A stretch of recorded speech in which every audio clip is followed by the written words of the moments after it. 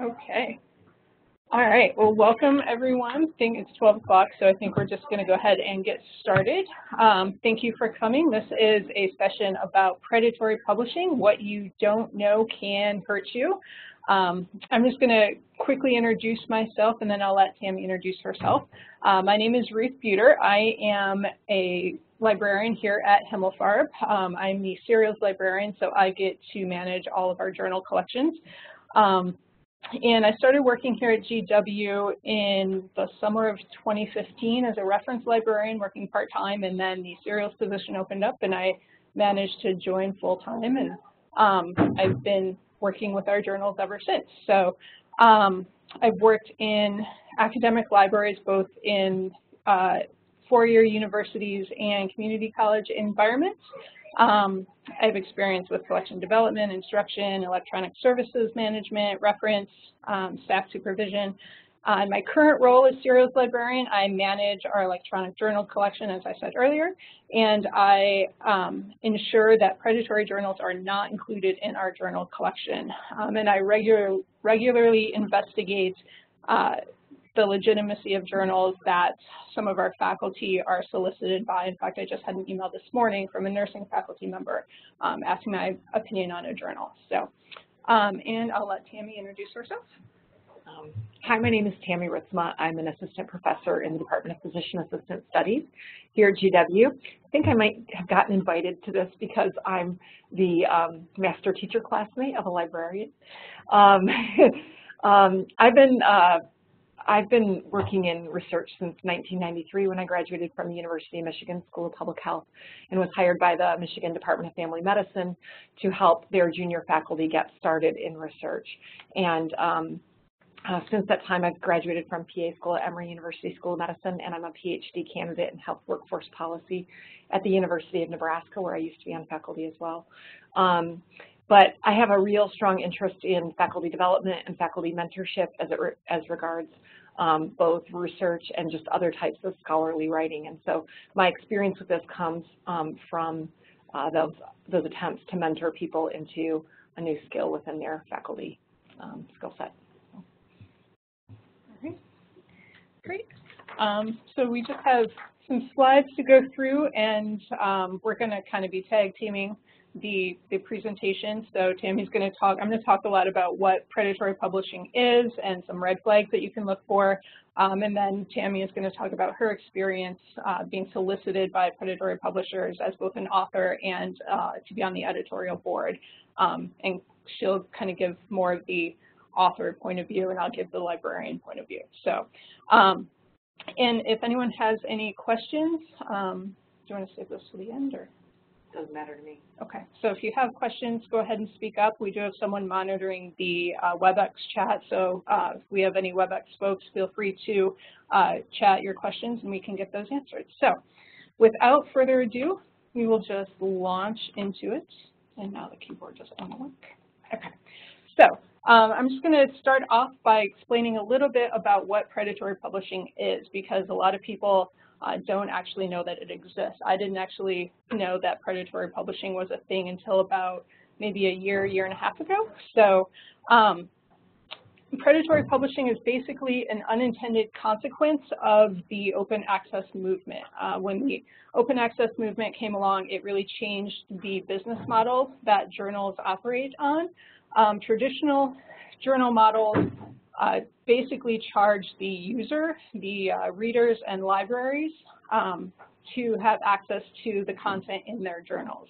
So when open access came along, those open access journals wanted to make that content available for free to readers, which is great because we get all of this access to all of this research without having to pay anything, which is a great thing if you're a library with a dwindling budget, but it also meant that the journals had to make money somehow. So they started charging authors in order to publish. So authors started having to pay author publishing fees. And that really opened the door for these predatory journals to kind of prey on authors who needed to be published.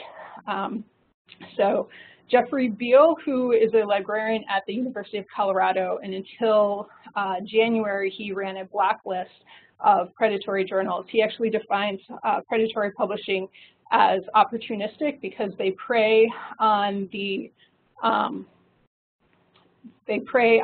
open access business model in order to make a profit. They also exploit publishing needs. They take advantage of scholarly authors who are under pressure to publish in order to be promoted and get tenure. And they especially prey on young researchers who are unfamiliar with the publishing process and don't really know any better. And they often copy the look and feel of legitimate publisher websites. So you might go to a publisher website and it may seem very, very legitimate when in fact it's a predatory or a fake journal. And they actually have no interest in legitimate research. Their interest is just basically to make money, which I'll talk about in a little bit. But they are much more interested in making money and getting authors to submit articles than they are in actually producing legitimate research. And because of that, they actually don't have much of a peer review process at all. And I'll talk about that a little bit later as well. So a lot of people don't actually realize when they're submitting to predatory journals because these journals can be really good at fooling people. And a lot of people don't realize that they don't actually archive their work. So if you submit to a predatory journal and it gets accepted, your article could be published on their website and then all of a sudden just disappear and it's nowhere to be found again. So that's a big problem. And once you've already published with a predatory journal, since your literature has technically already been published, you can't publish that work elsewhere. So you cannot disseminate your research anymore after it's already been published. So it really leaves the researchers hand-tied to get their work out there. Okay, so the goal of predatory publishing is to make lots and lots of money. And the way they do this is they really try and get as many authors to submit their works as they can, because the more authors that they get to submit work and they accept their work, the more author fees that they can charge. So they send out a lot of spam emails trying to convince you that their journal is a good article or a good journal for you to submit your article to. And a lot of these spam emails are very poorly written. We have an example of one of those coming up. And it really, unfortunately, the open access model has really created a negative incentive for publishers. The incentive becomes making money, not publishing research. Okay. Any questions so far? Okay, all right. So I'm blind, excuse my glasses. So as I said, my main experience with predatory publishing has been a little bit more in the mentor side of things than having a personal experience. And I've actually, since Ruth and I have been talking, was thinking about why is that? And I think the answer is because I'm old. And that before, like half of you were born, in 1993, when I was starting out in my work in mentoring faculty and research, you know, there were just a finite number of journals, and I'd heard of them all. Right, you know, JAMA, New England Journal, even, you know, I was in family medicine, so American Academy of Family Physicians or Journal of Family Medicine, right? They're all completely legitimate, right? And you could work with them and you could get really great information from them about how to publish. And it was so, you know, we were so naive back in those days about what it could be. And so actually I teach the evidence-based medicine and research methods course to the PA students here, and we struggle a lot with that. And I went to our faculty meeting one day and I said, how do you know what's a legit journal and what's not? And the faculty said, they quoted the famous Supreme Court, right? You know it when you see it. And they do, because they're old like me, and they remember the list of journals that were legitimate at the time. But our students walking into that today have no idea. And bringing it back around to faculty, certainly PA faculty, but also faculty in other clinical disciplines such as medicine, occupational therapy, speech, nursing, things like that, don't typically have extensive research training as part of their basic training for their profession. And they find that they like teaching, and somebody hires them to become a faculty member and says, publish. And they have no context for how to do that. And that is, I think, the group that is most vulnerable to this predatory publishing phenomenon. So I have a colleague at a different university that I used to work at. He was so flattered. He got this wonderful email, "Dear Dr. X, you're so eminent. You're so well loved. You're handsome and tall. Publish with us," right? And so it turned out they had actually read a legitimate article that he had published in a legitimate journal, right? Got his name and email off the bottom of that, and sent him this request. Well, he even though had published something, was still a novice author, and was totally taken by this description of his eminence. And he submitted a manuscript to them, and he was so happy because they didn't require any changes at all in the whole peer review process. It was amazing. My article is so great. And then he gets an email that says, pay the $3,000 or you're done.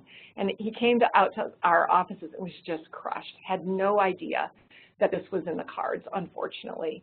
Of course, this comes from the faculty pressure to publish, right? Whatever metric you assess faculty based on, that's what you're going to incentivize. And particularly if there's no assessment of if it's done well, you're simply going to incentivize numbers. The predatory publishing movement takes advantage of that pressure. And actually, if you think about it, if the publishing fee is $3,000, maybe a faculty member would not consider that too much to save their job, right? If you've got mortgage and kids and whatever, $3,000 might sound actually like a bargain in the end.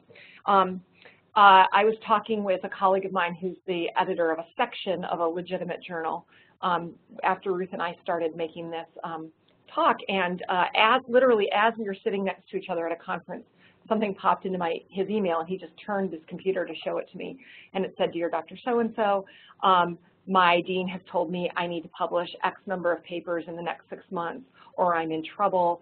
Can your journal publish something in 6 months?" And he's like, "Well, since you haven't started IRB, probably not." But that process can sneak up on people, particularly if they're on the tenure track. They don't think about, well, I have my 7 years. I better make sure that in like year 2 and 3 I'm publishing to allow that pipeline, the publishing pipeline, to happen. So sorry, I've just got to turn my pages here.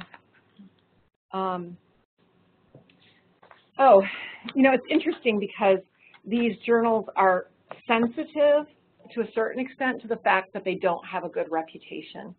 And so, actually the email that Ruth got this morning and the emails that I get, which we have some of them in here, it's pretty amusing, that I get literally daily, are actually trying to trade on both the good name of George Washington University School of Medicine, right? But also, I would hope, the reasonable name that I've established with my publications in the literature.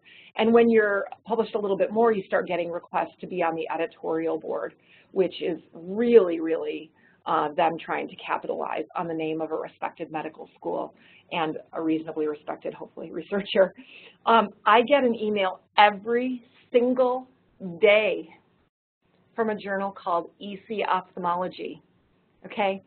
Everyone who practices medicine has something that grosses them out.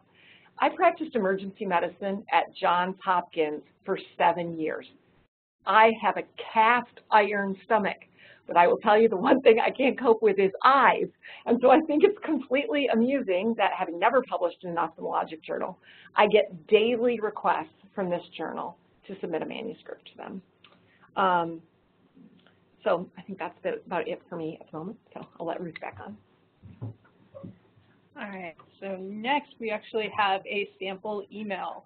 From ophthalmology. Yeah, this is the exact journal that she gets every single day. And I just kind of highlighted some of the things that I thought were sort of entertaining in red, bold fonts. You have the subject line, "Precious Publication." In my opinion, journal articles should be scholarly, not precious. Kittens are precious, babies are precious, not scholarly journal articles. So this to me was like immediate red flag before you even open the email. When you see that subject line, that your signal should be going off saying something's fishy here. We hope you had a great time on the eve of New Year 2017. First of all, I thought that was very, very overly personal for, you know, theoretically your first time interacting with this person. And most of us call it New Year's Eve, not eve of the new year. So next one, I am very much pleased to kindly notify you that, I mean, that's really ridiculously wordy. How many of us actually talk like that? Let's see, the association, we want to, yeah, experienced personalities like you. Well, you know, all of us are experienced personalities just by existing. So what does that even mean? I have no idea. And your contribution towards the research field is absolutely prominent. So they don't even really specify which research field, first of all, and by saying, oh, you have this prominent, you know, reputation, that's totally trying to play on her ego. And, you know, they want her to think, yeah, I do. These guys recognize it, they get me, I should publish with them. So, and let's see, I would be glad to have your active participation in the journal activities, normally known as publishing. Why do they call it journal activities? That one just cracked me up. And again, they are glad to welcome her precious article. It's so precious. That just bugs me. I don't know. It bugs me. So kindly let us know at your convenience to submit. That's the wording there I just thought was weird. So I don't know. Did you have any other thoughts? I mean, a lot of you, it's very clear they're not written by native English speakers. Yeah. Yeah. So that's what you get. Yeah, and this is actually one of the better ones that I've seen. I've seen a lot that are just misspellings, grammatical errors that a publishing company should never make. I mean, some of them literally look like a 12-year-old non-English speaker wrote it. So, so if you read something that just doesn't quite make sense or you see some red flags, just don't respond. Okay, so speaking of red flags, I have 2 different slides where I'm going to talk about some different red flags to watch for. I have 8 in total, but there are plenty more. I could have gone on for 2 hours about different red flags to watch for. And my slides managed to be a little bit off on this one, sorry about that. But okay, so the first red flag is unsolicited emails, like we just talked about. So if you didn't actually go to the journal and say, hey, I'm interested in submitting, can you give me some more information? If you're just getting emails from publishers that you've never heard of, that you have never said, hey, I would like some more information, that's kind of a red flag right off the bat. But a lot of times these unsolicited emails come pretty soon after you've actually published something else in a legitimate journal. So they're looking at other journals and seeing when people publish and say, oh, this person is interested in publishing, they've just published, let's send them an email and see if they're interested in publishing with us. So you always want to question, why did the publisher send you an email? Was there ill intent involved? Are they just trying to make a buck? Are they asking you to write about something you don't study? If you're a cardiologist and they're asking you to write an article about, I don't know, gynecology or something like that, it's probably not something that's legitimate. Does the language make sense? Is it filled with spelling and grammatical errors? Is it really awkward and unprofessional or just hard to follow? Do they use flattery to appeal to your ego? Are you an esteemed colleague or esteemed scholar? A lot of times they want you to think that they think extremely highly of you, and really they know nothing about you other than that you've published. And who is the invitation to publish sent from? Most of the time it should be sent from the actual editor of a journal, and a lot of times these predatory journals just send it from, could be a random staff member. And if it's sent from an editor, do they actually give you their credentials? Is it signed by, Jane Doe, PhD, or MD? And are those credentials actually real? Just do a simple Google search, see if you can find any information about it. A lot of times they're just made up credentials. So, and do you recognize the name? Is it a prominent person within the field who's sending you the email? And second one is suspicious journal titles. A lot of journals like to use the terms like institute, academy, or association in their title just to add some brand value when really they have no association with any institute, academy, or association. A lot of times they will make journal titles that are very, very similar to legitimate prominent journals. So you should always make sure that it's actually the journal that you're thinking of instead of this one that's really, really similar. And a lot of times they include misleading information in the title. A lot of times it's misleading geographic information. So there's actually one journal, a predatory journal, that has the title American-Based Research Journal. And I went on their website and went on the Contact Us page of their website, and it's actually based in Manchester, England, but they're using the word American. So, or they're claiming to be based in Manchester, England. They could be based in China or India or someplace like that. So, third one is take a look at their website. Is it an amateur-looking website? A lot of these journals are actually getting pretty savvy, and their websites can look pretty legitimate, but a lot of them still have amateur websites where they just have, you know, typos everywhere. I saw one journal that when they were talking about their open access policy, they said that they were a non-profitable journal instead of non-profit. And I thought, I don't know that you want to publicize that. But, you know, it was a simple grammatical error, spelling error that made them look really, really bad. So, let's see, are there advertisements on the site? You know, some legitimate journals do have a few advertisements, but a lot of the predatory ones are just advertising ridiculous things just to make a buck. And does their website include an About Us type of page? And a lot of them do, but they don't have very much information on that page. So you really want to look at not only if they have that type of page, but what is there? Is it enough information for you? Are the aim and scope of the journal actually legitimate? A lot of the journals have a scope that is really too broad for what they should have. The faculty member who sent me an email asking about a journal this morning, it was, let's see, a journal about midwifery, women's studies, and just nursing studies in general. And I thought, that's a really broad scope. How are they gonna, you know, they basically just want to accept everything under those three categories and call it a day. And the reason they do that is because the broader they make their scope, the more articles they can accept and the more money they can make through those author fees. So, and one more thing about their website is there actually information about the peer review process on the website. A lot of them have some information, but a lot of it is completely bogus.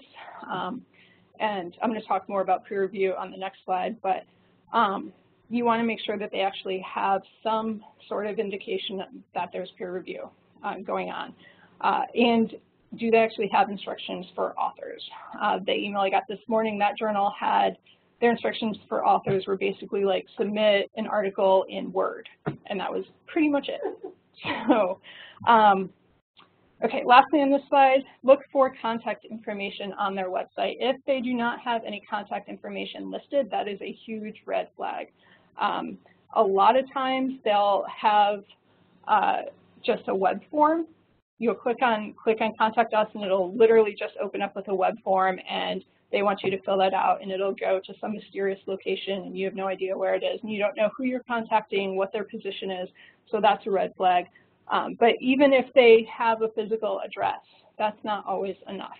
I normally will do a Google Maps search for that address and see what, I normally click on Street View and see what it actually looks like. I had one journal one time that the physical address came up to be a bank. I doubt, and this particular company published like 200 journals. I doubt that they're operating out of a bank building. I had another one that looked like this dingy old house in some rundown neighborhood in an inner city somewhere. And I thought, no, probably not. Probably not a legitimate publishing company. Do they have phone numbers listed? Do they have email addresses listed? All of that you should be looking for. And all of this does actually take some time to look into, but normally you can tell within the first 5 to 10 minutes whether or not it's going to be a predatory journal. So Okay, more red flags. Take a look at the editorial board. First of all, do they actually list who is on the editorial board? I looked at a journal once who was asking a faculty member to be on the editorial board, and their editorial board link on the website was completely dead. It didn't take me anywhere. So I assumed they don't have any editors.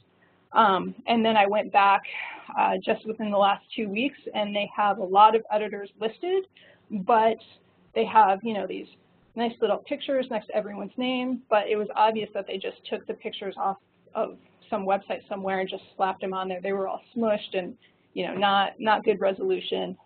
So look at the editorial board, see if you actually recognize anyone on there, see if there are any prominent names who are on there, and then I would take it a step further and actually do a Google search for those people and see if the people who they're claiming to be on the editorial board are actually claiming that journal. So look at their LinkedIn profiles, look at their ORCID profiles, look at the faculty profiles that they have from whatever university they're associated with, and see if they ever claim to be on the editorial board of that journal. A lot of these have very unclear author fees, so sometimes the policies are actually easy to find on the website. Most often they're not. I had one journal that when I first looked at it for a faculty member maybe 3 or 4 months ago, it said that the author fee was $4,000. I went back last week when Tammy and I met, and it was down to $200 that they were claiming. And then I went back just this past Monday, and they didn't have a fee listed at all. So there's obviously a clear lack of transparency there. Author fees should always be clear, and you should know what you're getting into before you submit that article. If you get an invoice for $4,000, that should not be a surprise when you get that invoice. And I also would compare how their author fees compare to other reputable journals within that same field. Are they charging $4,000 when most reputable journals in that field are only charging, you know, $500 or however much? So I would always compare it to a journal you know is reputable. Probably one of the biggest red flags that I always look for are promises of rapid or quick or speedy peer review. Peer review takes, legitimate good peer review actually takes quite a bit of time. And you can't, you know, submit an article and have it published within 3 or 4 weeks. That just doesn't happen in normal peer review schedules. So unfortunately, peer review is one of the hardest things to actually examine because a lot of it is so blinded within the institution. But the good thing is that we can actually examine the result of the peer review. You can look at the published articles and see if they actually look like something that has gone through legitimate peer review. So let's see, honest peer review often results in papers being rejected, which goes against the predatory publishing business model of making as much money as they can. If they reject papers, that means that they're not going to get that author fee. That $4,000 is going away. So most of the time, they don't reject papers ever. So an easy way to figure out whether or not they actually follow some sort of peer review process is just to look at the articles that they've already published. Do they seem legitimate? Do they seem to be based on sound science? Does it seem like something that would have passed a good peer review process with a legitimate journal? And a lot of times there will be articles published by the same author, either within a single issue, or the same author will always have an article published in every single issue, so that can be a red flag too. And finally, fake metrics are a red flag. A lot of journals just make up some mysterious metric system, and they say, oh, our journal has, you know, a whatever impact factor of 7.86, and then you realize, well, that's kind of a bogus. They just made up that impact factor. So I always double check to make sure that it's actually a real metric that they're using. I always look at the Insights Journal citation reports. If they're listing an impact factor, I check there to make sure that it's actually a real impact factor. And I try and find out if other journals actually use those same metrics, if it's something I've never heard of. Okay, did you have anything to add to that, Tim? I would just say that, I'll come up around your reporting. I guess the only thing I would say about back sort of one slide back about solicitation is that certainly legitimate journals do solicit manuscripts, particularly for either theme articles or for like the 20th anniversary of the professional association, that kind of thing. But then they come from people you know in your field, and they give you a specific thing. You're our expert on X, Y, or Z, and you've already published on that a lot, and we would like you to make a contribution. So there are some legit solicitations, but they're small in number compared to the illegitimate ones. Yeah. Fees, but does a legitimate journal ever charge? Yes, some legitimate journals do charge page fees. I know that Journal of Infectious Diseases started charging page fees in like 97 or 98. So some of them do still. BMJ actually has a policy, the whole BMJ and the whole BMJ group have a policy that I really think is wonderful and extremely fair. They have a policy that basically if the research that you're publishing came from a grant over a certain number of dollars, or well, pounds, right? So maybe 20,000 pounds or something, then you have to pay a fee to have it published. But if you're just a really great junior researcher that came up with a novel idea, maybe was doing it in their postdoc or something, and you don't have a funding source, then it's actually free. And I think that's a really nice way to, for them to take advantage appropriately of the folks that have good funding, but to allow opportunities for junior researchers to get their work published.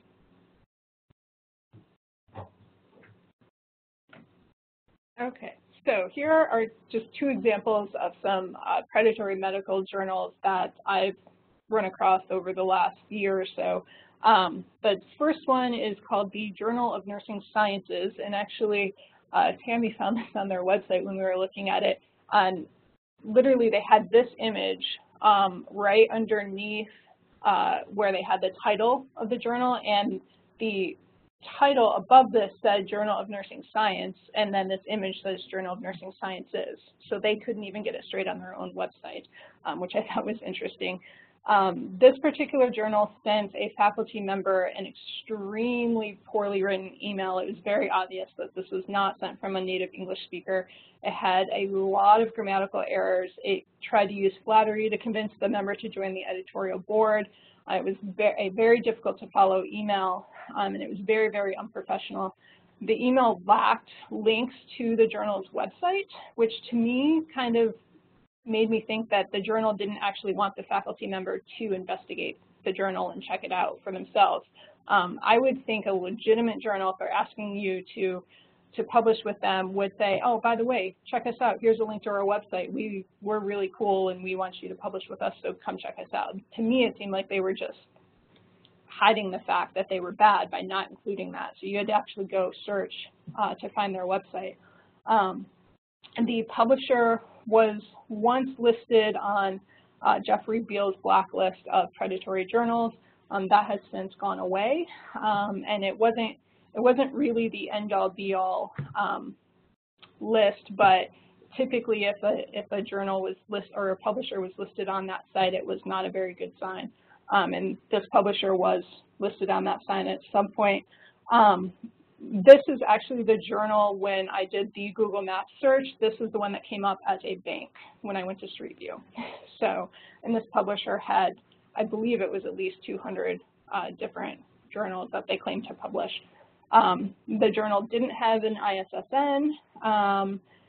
When I initially investigated the journal, this was the one that didn't have any members listed on the editorial board, and then later they had the list, but it was, you know, bad pictures, and I couldn't find any evidence that people who were actually listed on the editorial boards were claiming to be on those editorial boards.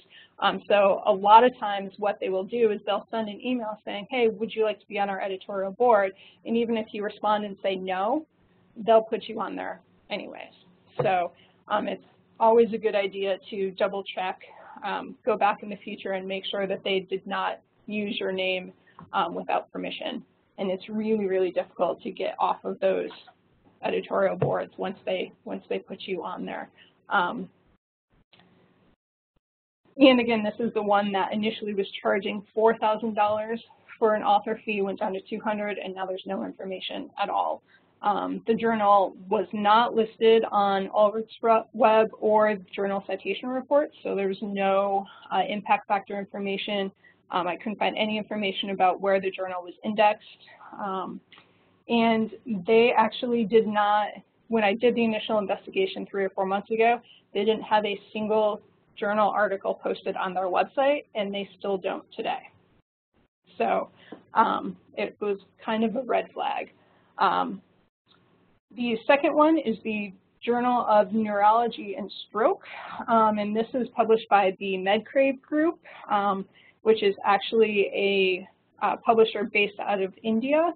And about a year and a half ago, they had about 87 journals to their name, and as of I think Monday, they had 135. So they have really tried to expand their domain, I guess, and make even more money by almost doubling the amount of journals that they have. And they have a history of spamming faculty members during Open Access Week. And they'll just send out blast emails saying, "Happy Open Access Week, we're an Open Access journal, come publish with us." So be aware of that. They solicit authors to publish outside of their academic fields. They once solicited Jeffrey Beal, who is an academic librarian, to publish in a journal titled the International Journal of Avian and Wildlife Biology. He's a librarian. He has zero expertise, as far as I know, about birds or wildlife biology. So why is he going to publish in that journal? They didn't have any contact information listed on their website. They did sort of have an address, but the address only had a street name, a city, and a zip code. It didn't have an actual street number associated with that. And they claim to operate out of Edmond, Oklahoma, but in all likelihood, they're probably operating out of India somewhere. Their telephone number that they listed has a 918 area code, but when I looked that up, that is actually a Tulsa area code, not an Edmond, Oklahoma area code. So you kind of have to be a little bit like Sherlock Holmes with this and just be patient and do the research. And one thing I thought was a little bit entertaining on their website, instead of having a contact us page, they had a connect us page, but that one went straight to a web form. So, and they claimed that they were indexed in the Directory of Open Access Journals, DOAJ, but when I actually went to DOAJ's website and did a search for this journal, I came up completely empty. They're not indexed in there at all. So they may claim to be indexed in all of these places that you know, but just do your homework, double check, because a lot of times they're not indexed there at all. So, okay, so next, what to do if you are approached by a questionable journal. Do you want to chime in on this too, Tammy, or you start? Okay, so the first thing I would say is just to do your homework. Take a look at all of the things we just talked about. See if you see any red flags. If you do, that should probably tell you that there's something fishy going on. So look at the journal's website. Does it feel legit? Who's on the editorial board? And feel free to contact the people who are listed on the editorial board and also authors. Feel free to find their contact information, give them a call, send them an email, ask them about their experience with that journal. You may find out that you talk to someone who is listed on the editorial board, and you call them and you say, "Hey, I see you're on the editorial board for journal X, Y, and Z." They'll say, "No, I'm not."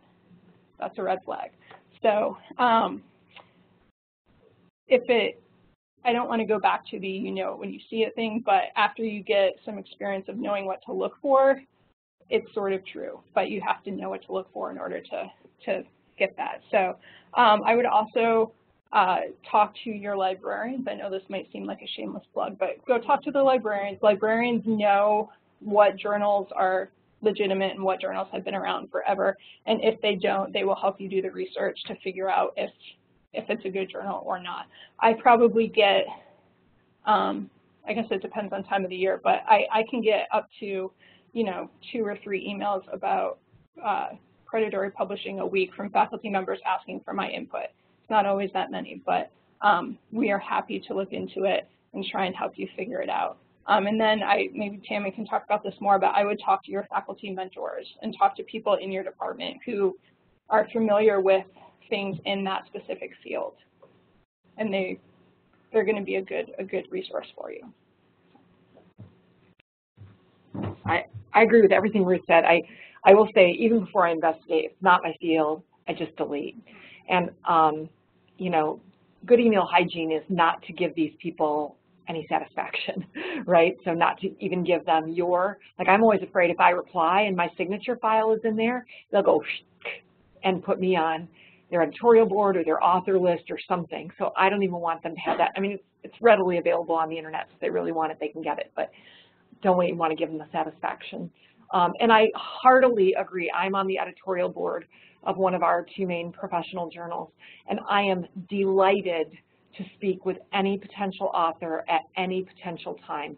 I have nothing to hide, and I want to encourage good scholarship in my field, and so I'm happy to help facilitate that, and particularly to be an encouragement to junior authors. So don't feel like you're, I mean, I suppose if it's New England Journal, maybe you might have a quick think, but for many journals, I think the editorial board is absolutely willing to help answer those questions, and then usually every journal has a managing editor who's kind of the day-to-day person at the publisher, who also can say, oh, you know, you're like, my manuscript is 2,600 words, but it's 2,600 words for this really important reason. I know your limit is 2,500 words. They can advise you on things like that as well. And anybody who's legitimate is not going to have a beef with you calling or emailing about those things. Okay, and then on this slide, we just have a list of some available resources that will kind of help you figure out if something is legitimate or not. And we will make the slides available. All of these are hyperlinked, so you should be able just to click on the slide and go straight to it, but I'll give you a quick overview of each of them. So Himmelfarb actually has a scholarly publishing research guide that has a predatory publishing tab on that research guide that gives you a lot of the same red flags that we talked about, but it gives you additional red flags to look for.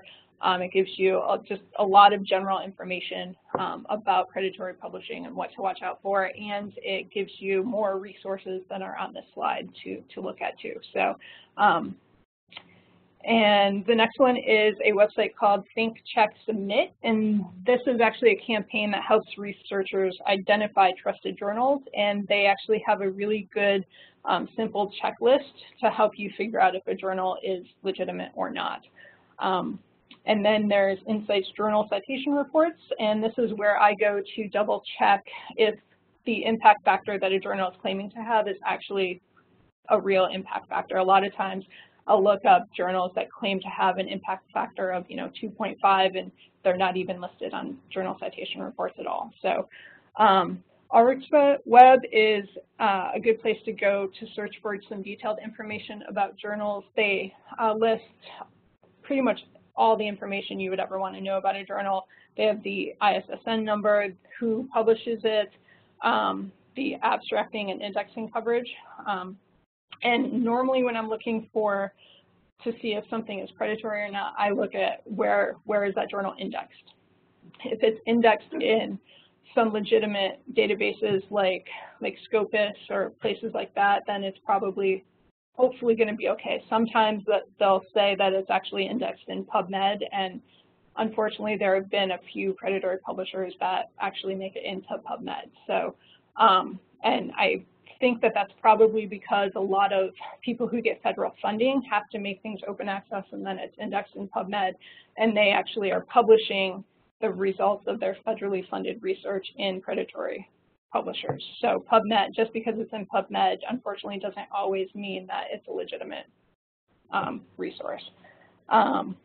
The principles of transparency and best practices in scholarly publishing is a mouthful, but it's a good place to go to look at the best practices for journals and publishers. And then you can kind of compare, are these journals actually following these best practices. And then finally, Google Maps is my old standby. If I actually find an address, that's actually the part that I think is most fun, because it's kind of like, is this journal actually legitimate? Is this what I would expect that building to look like for a journal that, for a publisher that publishes 200 different journals? So, and that is it. Does anyone have any questions? Sure. Yeah. So you had talked before about Jeffrey Beall's list, which you know, is taken offline. Do you see anything coming up, and this might come from your experience talking to other librarians or talking to publishers, whatever the case may be? Do you see anything popping up in response to that? Like, did you start something now? Yeah, so the question for those of you who couldn't hear because of the microphone is there a response to Jeffrey Beall's list going offline and something to replace it? Is that right? Yeah. The short answer is no, not really. There's this whole mystery about why he took the list down. A lot of that happened in mid-January, and there hasn't really been anything published about why.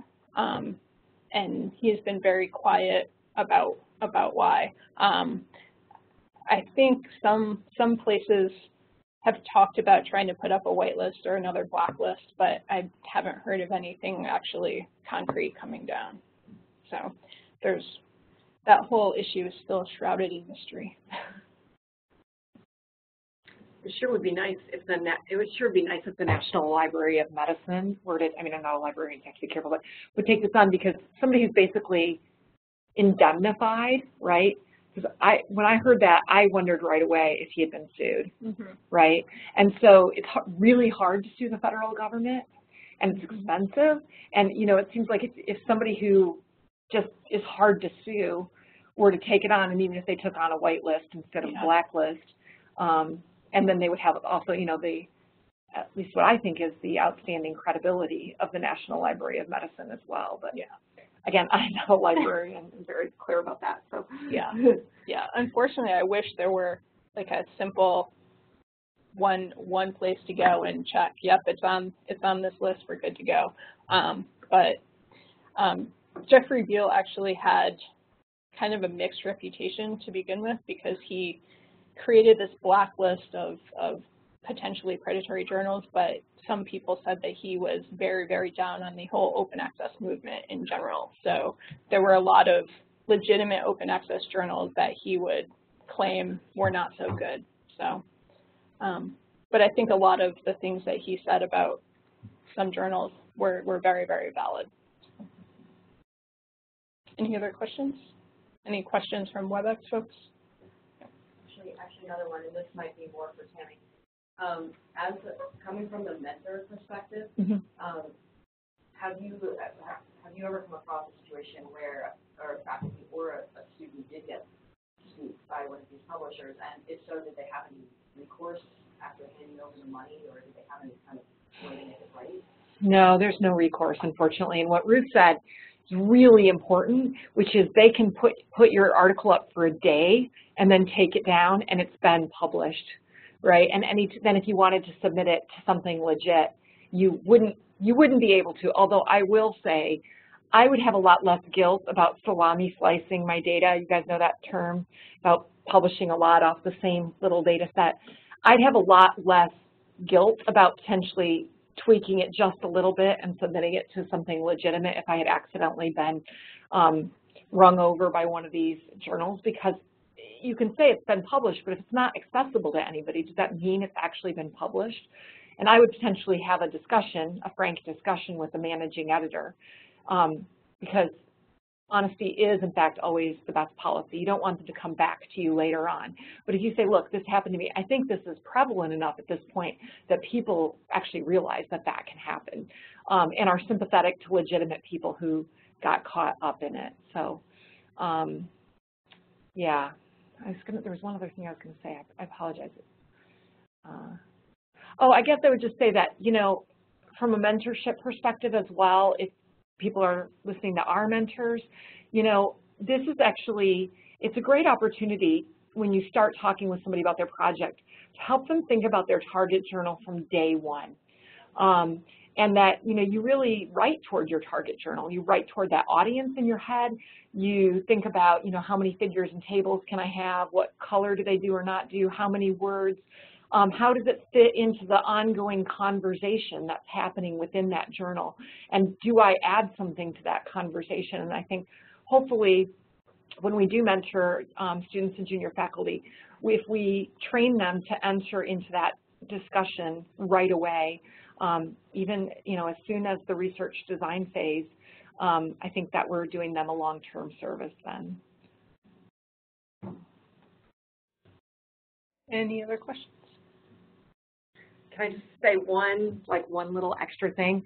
I have to go back and find, so, you know, in a room of librarians, I probably shouldn't say it, but I have to find the citation. But I actually read an article in Washington Post, New York Times, Chicago Tribune, I'm not exactly sure, but somewhere in a reasonable newspaper online about an engineering professor that wrote an entire, you heard about this, who wrote an entire article from the autocomplete function of his iPhone, okay, and submitted it to a open access predatory journal in the engineering disciplines and had it accepted. He's like, it was gibberish. I just literally poked like the next word on the left each time and then would put in a period and, you know, feed it with a couple of words at the beginning, you know, the stress test showed, and then just started hitting autocomplete. So I'm sure you're all familiar with the science sting from 2013. That's a resource I always recommend.